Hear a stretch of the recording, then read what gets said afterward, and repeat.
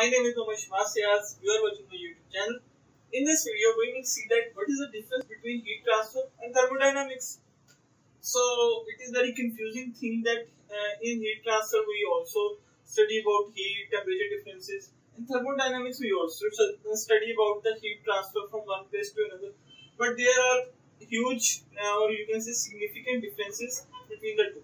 So in this video, I am going to explain this and I hope that I can make you understand easily.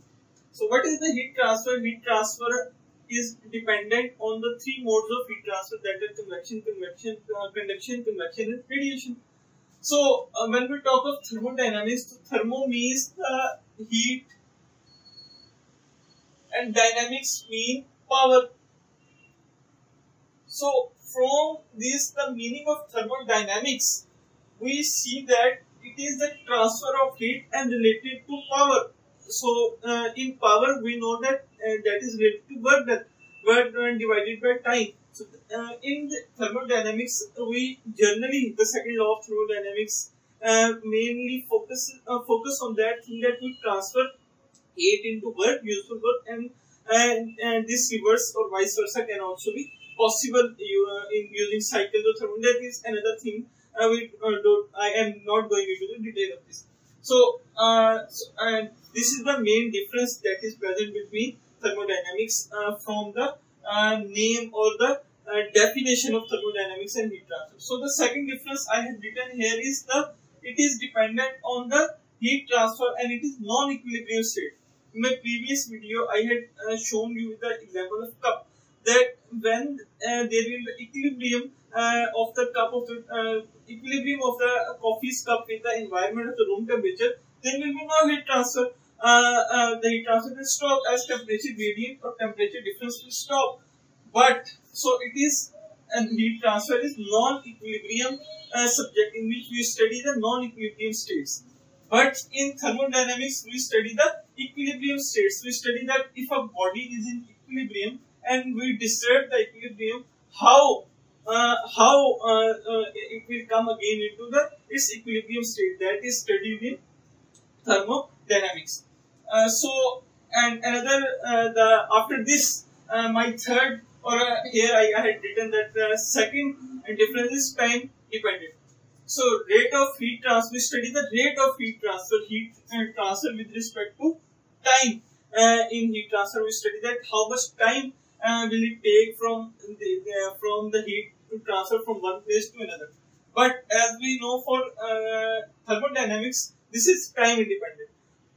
If we go into the chemical thermodynamics, it also tells us that this reaction is possible or this reaction is possible or impossible at this temperature and pressure.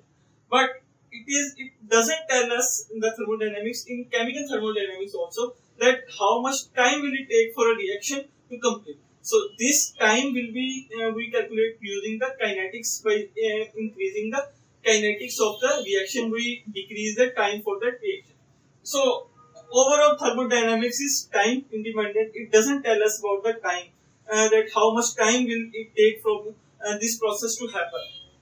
So after this, the third or you can say the fourth difference between two, I had described it already, that we study the conversion in thermodynamics. We study the conversion of heat to work.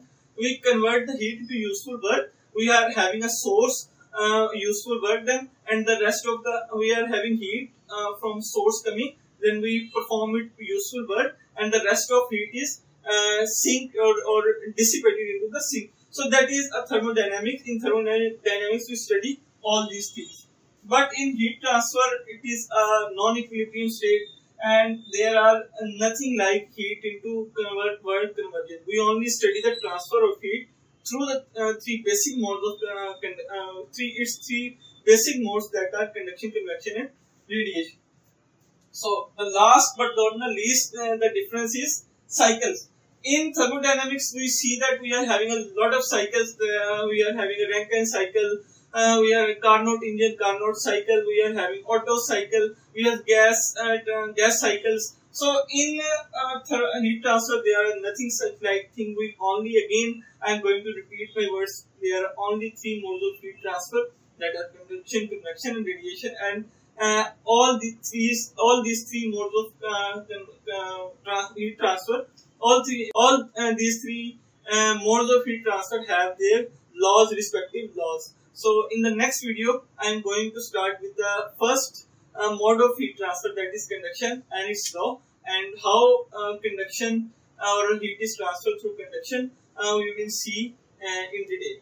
So that's all for the video. Assalamu alaikum.